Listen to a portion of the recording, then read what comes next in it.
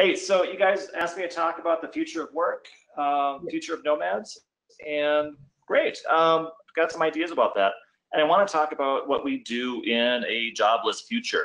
I think that one of the Okay, is one of the things that we're gonna first introduce you to the audience, and we're gonna talk about. We've heard that you speak Spanish. Is that true? Is it true I speak Spanish? Not really. No. No estoy muy seguro. Not even hello? Ah, perdón mi inglés. No estoy muy seguro con mi español. Oh, he talks. So our speakers spoke Spanish as well. That's amazing. Well, people, he is the founder of Education Futures, which is a think tank and advisory firm with a service mission serving governments, schools, and universities in the Americas and Europe. He's also the creator of the Nomad concept, right? That's exactly what he's going to talk about today. So stay tuned. We're going to come with John right away. Shall we start? Yes. What do you think? We're going to have your presentation. If you want to. Is our audience ready? Use the hashtag EMMS 2018 TT and tell us if you're ready to hear John Moravec. And also send us your notes and write down your questions, because John is going to answer them once he's done with his presentation. So let's do it. It's time. So I'll continue on. I'm working from my iPad today, so I have to scroll through this PDF. But I want you guys to think about the question, so what is a revolution coming to how we work? I mean, just think about that for a minute. What is a real revolution that we're seeing, the real revolutions that are appearing?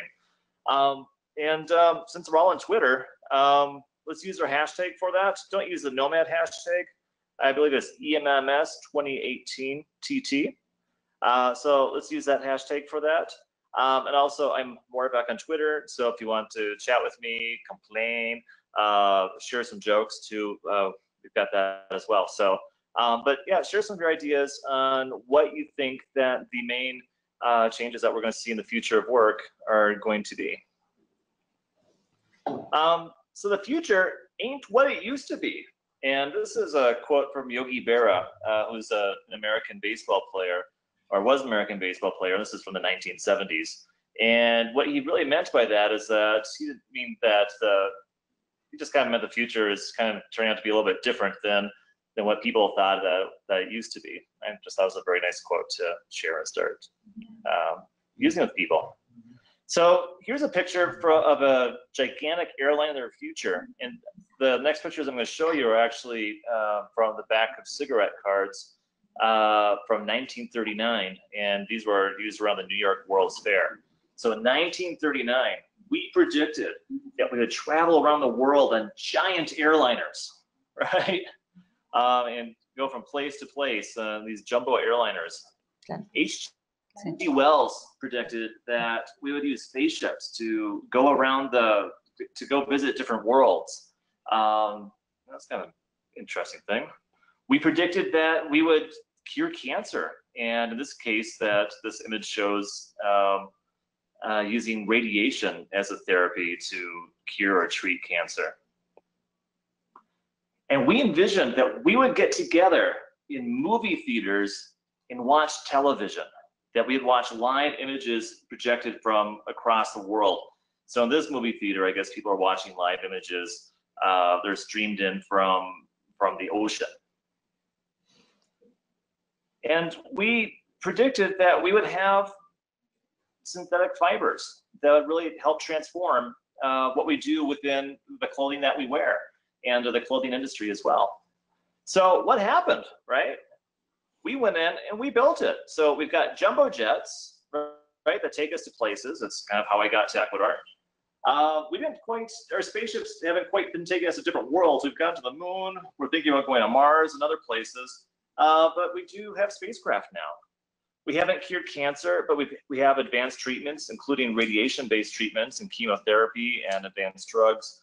They're helping us to tackle different cancers. Television killed the radio star, and we have RuPaul, right? And I set up RuPaul a little bit as a joke, but RuPaul is really, I think, an exemplar of all these changes that we're seeing, and that really reflects that RuPaul wouldn't be RuPaul if it wasn't for the technologies that we have in fabrics and how it's really impacted his industry. And there's a real connection between technological change and personal change and cultural change. And I think it's really important for us to understand this relationship. That technologies also allow us to transform who we are and our own identities as well. I don't know if anybody following us today reads Dutch, but this is from a former social affairs minister in the Netherlands, Lodewijk Asscher, and he basically says that robots will soon, take away our jobs. That they never get sick, they work quickly, they work 24 hours a day. And I thought that was kind of an interesting quote. I mean, a lot of people don't think that he's maybe the best social affairs minister, but I think that's a really interesting quote, because I think for the first time, we're really hearing a government raise an alarm bell and say, oh my God, robots are going to take away our jobs. And that's a really big change, really big transformation. Because normally the job of a government is to tell you, no, everything's going to be just fine. But here we've got a government minister saying, hey, we have to prepare for this. We have to prepare for robots who will take over our jobs. So when I went to the dentist the other week, I noticed my receptionist was replaced by software. Instead of being in person, there's a laptop or a notebook computer that I checked in. They asked me all the different questions, why I'm there, asked for my insurance information. Everything that a receptionist would do was replaced by software. And I think that most of us are seeing that already in different places. But I think what's becoming very interesting is that we can ask the question, what other jobs are really at risk here? And I found an interesting article from the Harvard Business Review in April of 2015, where they asked the question, can managers be replaced by software? So can we take a C-level job, like a CEO or a CIO or CFO type task, and parcel it out into different pieces and use software to do what managers normally do? And what they found out is, yes, it's possible to sit down on the laptop, launch ICEO, which is the software that he created, and code the preparation of a project worthy of a Fortune 50 company into existence.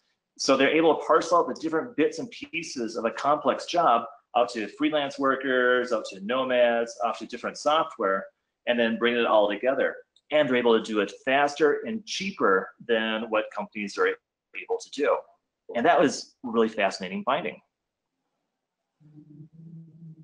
So I think that the jobs of the future are simply going to be those that software cannot do.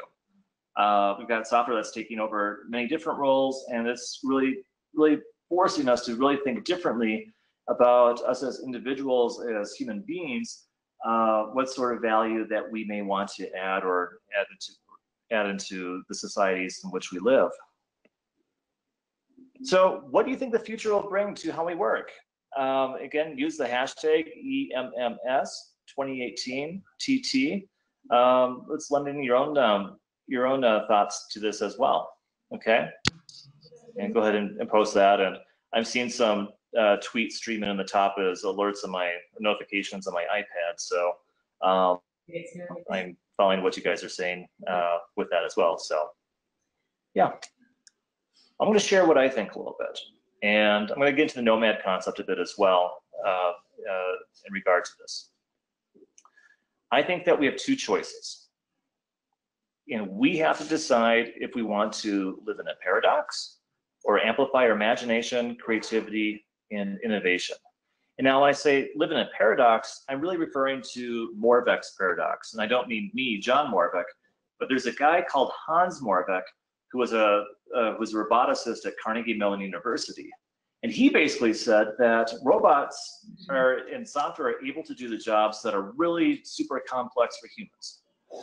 But humans can't do the jobs that, the software can't do the jobs that are the most basic for humans. So we can write software to do what a CEO can do. We can write software to take over a job of a lawyer. We can take over software that does the job of a receptionist. but we can't create software that can fix our toilets. We can't fix a software that's great at gardening. And so I think that's more of X paradox. And that's one choice that we have is, well, gosh, maybe we want to just, leave the complex tasks to software and we can focus on fixing toilets. The other option we have is to really amplify our imagination, creativity, and innovation. Now, imagination is a sort of, the ability to imagine different things, to think about things differently, or kind of what we'd like to see. Creativity is really applying our imagination at a very personal level. And innovation is a very social thing. And it's kind of like social creativity, but it's about creating outcomes that are beneficial. And there are many different definitions of these terms, but the innovation piece is really key because, well, some people say it has to be replicable, but I really have to say that it has to create a real benefit for the greater community. Now, yesterday I just gave a talk for Girls in Tech in Ecuador, which is an organization that's really focused on encouraging girls and women to train for technology careers. And I think that this is the real opportunity. It's the imagination, creativity, and innovation piece. Because especially when we start looking at the social good, women, quite frankly, are far better at this than the men. So I said, probably us men, we're going to probably be the ones doing the plumbing and fixing the toilets on this. But, this is a real choice that we have to make. So let's talk about a little bit some of the changes that are emerging. And I've been using this ugly chart that's got the 1.0, 2.0, and nomadic paradigms. And the 1.0 and 2.0 is really based on the work of James Ogilvy and Peter Schwartz from SRI in the 1970s. I think they're given something like $2 million to go out and to kind of see what was trending in the world, what the different changes that were happening. And the 1.0 and 2.0 columns really reflect that. Now, the nomadic column reflects the work that I've been doing on projecting things towards the future, looking at the changes that we're seeing now, and looking quite towards the future. So we're seeing some fundamental relationships that used to be very simple and easy to define to those who are becoming complex creative. And I like to use the word teleological because systems are becoming so complex themselves that they're creating their own outcomes, which is really interesting because this also means that the sort of hierarchic conceptualization of order that we had, we're able to direct things from the top down. This doesn't work anymore. We see more self-organization and intentionality being built within systems. Our relationships used to be very mechanical, but now when we're connecting with people, I think that we're looking more and more to build synergies. That is, we're asking, what can we build that's bigger than any of us combined? Our worldview used to be determined for us. So it used to be that if your grandfather was a baker, your father was a baker, you were expected to become a baker, and chances are your last name was also Baker. But now that we've got technologies that are taking over these roles, we need fewer bakers, we need fewer lawyers, we need fewer dentists, and all these different roles. We need to focus more on design.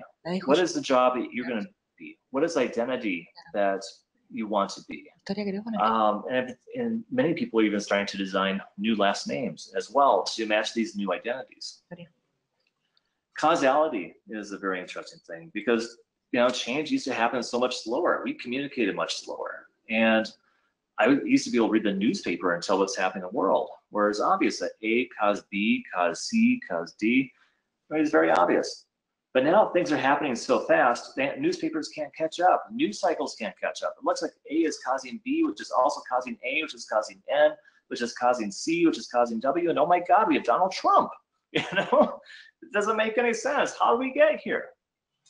And likewise, change processes used to be very assembly-based. Used to be able to have a great set of instructions on how to make change happen. But now organizations need to be more nimble. They need to be more agile. And they need to be able to engage in creative destruction. Sometimes we just need to tear everything up and start all over. Our reality used to be objective. We used to be told what reality was. Now it's contextual. How do you see reality? And of course, our place is much more globalized than it is local. And doing webinars like this is one of the ways that I think that we really realize that globalized space. So let's ask the question. Ask in Spanish, ¿Yora qué? Right? So what does this mean for each of us as individuals? It means that we need to facilitate creativity. It means that we need to be open and collaborative. It means that we need to build relationships. We need to enable serendipity. That means we have to be willing to take a chance, not to be in total control of any situation, and to allow the unexpected happen. We need to enable design in our lives and in the organizations that we work in. We need to be able to adapt, react, and pre-act as we look towards the future and start taking action now. We have to be agile. We have to be capable of reinventing ourselves as well as our organizations. We have to craft new applications.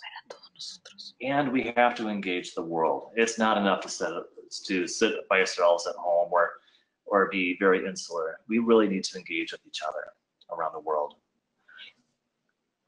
So I like to say the future belongs to nerds, geeks, makers, dreamers, and nomads. And I think that a lot of you already know the term nomad.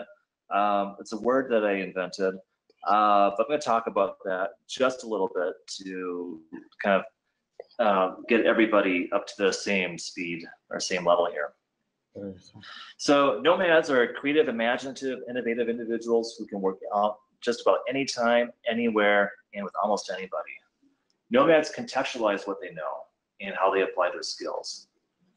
And many people are already nomadic. Some people by choice, some people not by choice. I see a lot of people driving Uber or taking on different jobs. That's kind of freelance work, which is sometimes nomadic.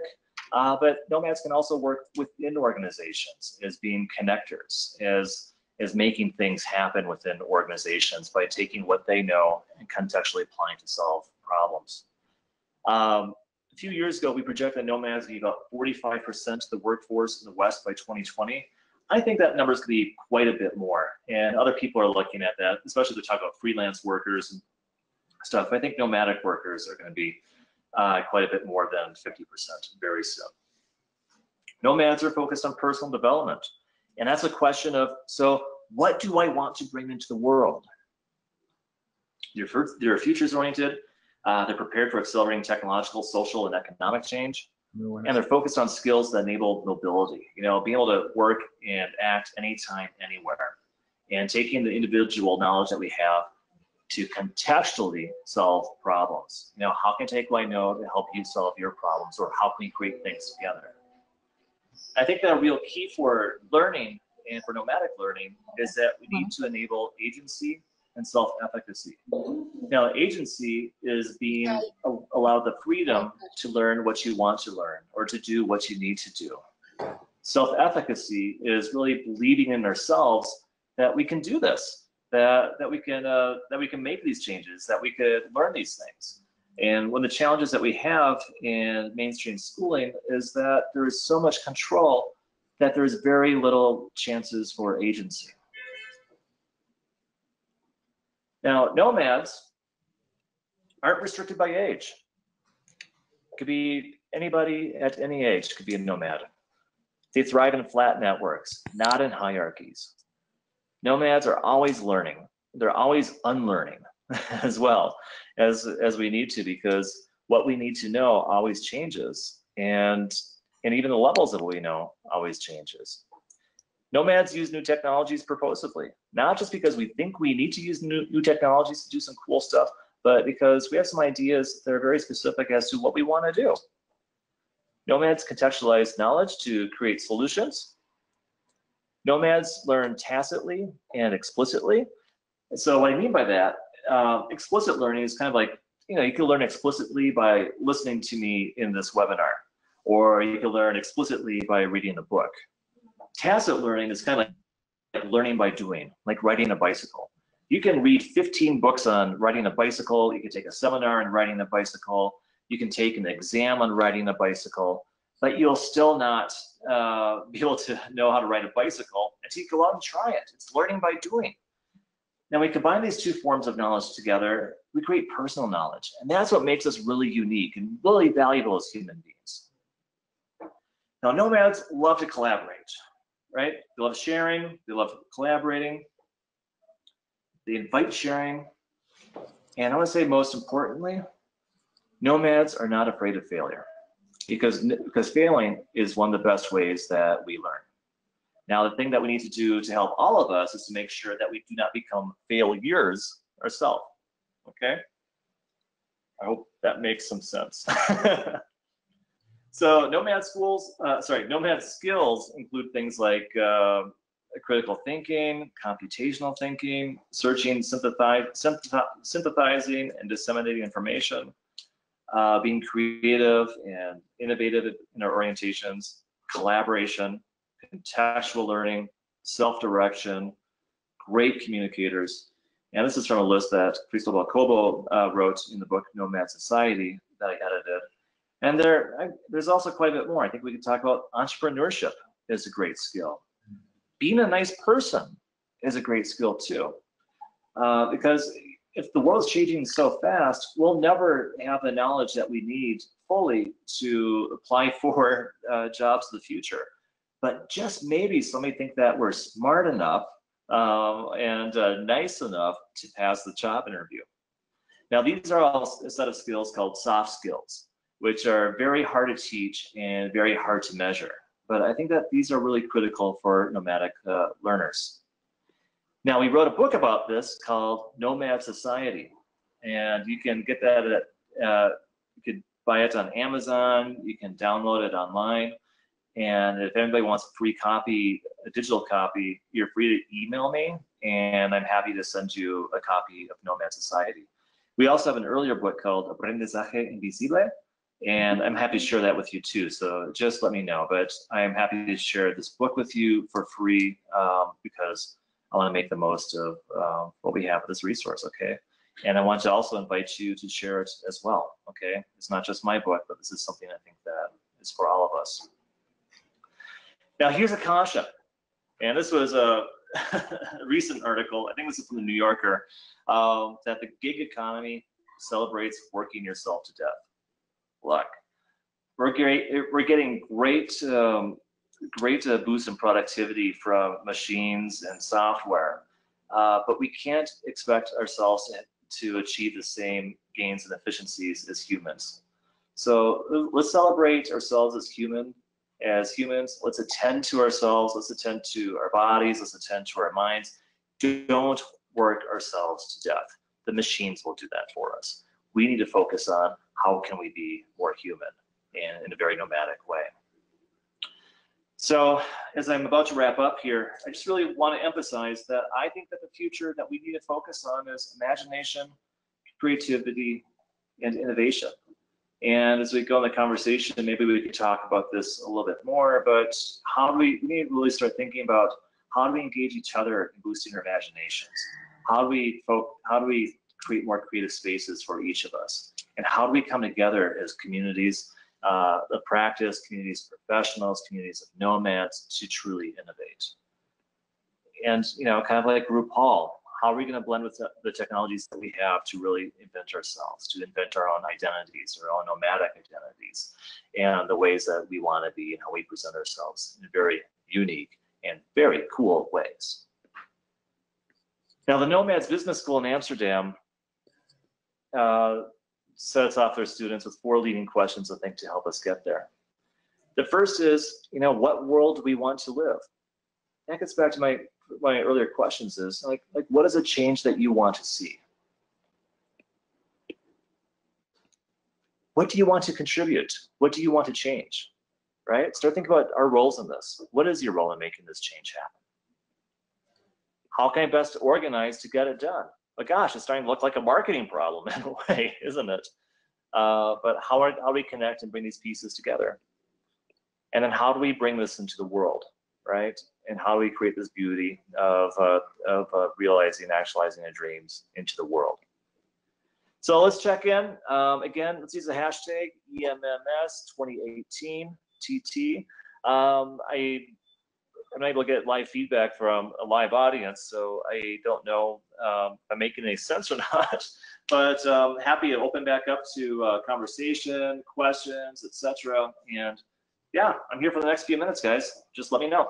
Okay. Well, that was a lot of info to actually digest. To put it all together and try to improve your business in order to all the advices that you have said today, right? Yes. That's exactly. Yes. I mean, Yeah. I, Well, it's about improving businesses, but I think it's also about improving ourselves as workers, as leaders within organizations, and creating yes. organizations that help support nomadic workers. Yes. Actually, I wrote down. Uh, you said a lot of things, but I wrote down that we probably ourselves we should be innovative, creative. We have to unlearn, which is something really good to point out. Not afraid of failure, and be comfortable with new technologies. Use new technologies and like take encourage to use them. I mean, don't be afraid, right? Yeah, Because and that what he said about Right. self-efficacy. I mean, it was like I don't know, like mind breaking. Like I exactly. thought that maybe it's that point where you get to think about what you're doing, how much value are you adding to things that you do, and to the environment that you share your I don't know your place with, right? Exactly. Right. And self-efficacy, I think, is really important. It's that believing in ourselves to do things. Oops, sorry.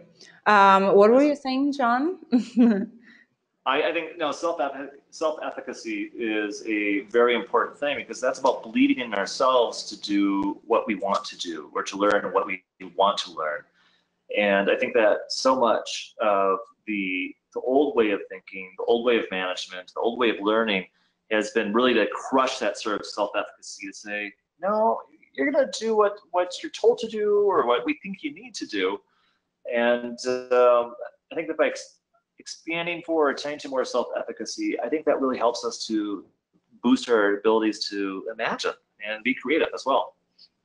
Yes, exactly. That's So right. I what? think we have a few questions. I wonder if they're ready. No, So, I have one here. I mean, okay. it says like how can we start. I mean, we're not even thinking about doing this, or it wasn't in our plans. How can we actually take the first step to become a nomad? Well, when you say we, who do you mean by we? I mean, we as people, as the people who's watching. All right, so I think that the first step is I think it's to look at those four questions for nomads. Oops, I just closed my screen there. Those four questions for nomads, which is in what world do we want to live, right? What do I want to contribute and change? How can you best organize to get it done? And how do I bring it into the world?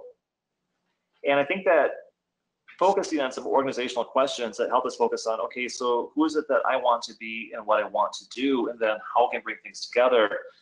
I think that's really critical. And it's kind of like creating a personal marketing plan in a way when you think about it. But I think that also with teams of people as well, it's like, so what sort of incredible value can we do? And then we can start asking each other, well, so what tools and resources do you need to be truly successful? Am I making sense? Yes, yes, it does. Okay. It does. Okay, so It's just we're no, it's just yes, like it's a like a, such a complex group of things that maybe if we put it together, we might be ending up into something else or not. So it's like a lot of things to be paying attention to.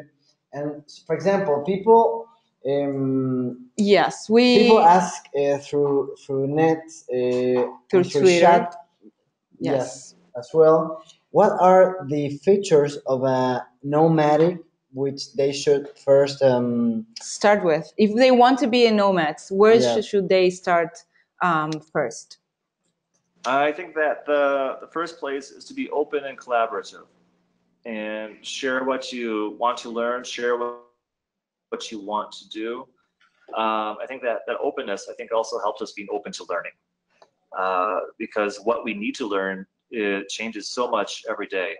And it used to be, I know we have a lot of people in Spain joining in today and in Latin America, and it used to be that if you survived school, you could go to school as late until you're 28 years old, and then you're considered to have the knowledge. Well, it Exactly, doesn't mean anything. so, exactly. yeah. We So have to that's what we continue have to learn. learning. throughout life. And it's like you don't just start a career or something, or then have a second career or whatever, but it's a continuous process, and being really open to that, and communicating with people, connecting with people, collaborating with people, sharing what you want to do and what you want to learn. I think that helps to open possibilities. Exactly. Great. That's right. I think we are done with. Well, there are a few questions still on Twitter, so But we're running out of time. yeah, We'll have to exactly. continue a little bit. I'll be on Twitter a little bit. I'm gonna go downstairs. I'm gonna go to a cafe. I'll get some coffee, and So I'll you're enjoy still on that Twitter Twitter. conversation. That's Okay? good to know for all our audience. So if you have some questions, John said that he knows Spanish a little bit. So we'll try our best, and we can help him as well. Doppler can help you to resolve your. Oh, there you are. So it's M. Orobek on Twitter. So you can. Our audience can follow you, and they can ask you if they have still some questions. Well, thank you so much. Do you want to say something else? Goodbye to our audience. Yeah, thanks, guys. Well, thanks for thinking about me. Yeah, but continue the conversation on Twitter. If anybody has any questions and stuff, let me know. We're putting together some new books, so I like hearing some feedback. It also helps us plan, because we also do a lot of workshops and trainings and work with people. So I like to hear the big questions you have, so that we can start addressing them in the work that we're doing that's really emerging. So it's a great learning opportunity for me. So thank you for inviting me on this. So people, even you can even invite John to come over to your country, because he's going everywhere. He's traveling all over the world. So he's probably going to be pretty close to your country anytime soon.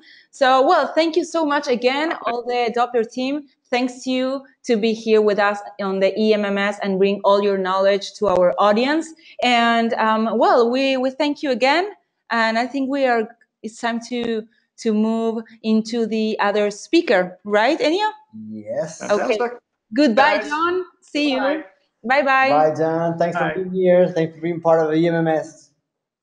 Un placer. Un placer. Adiós.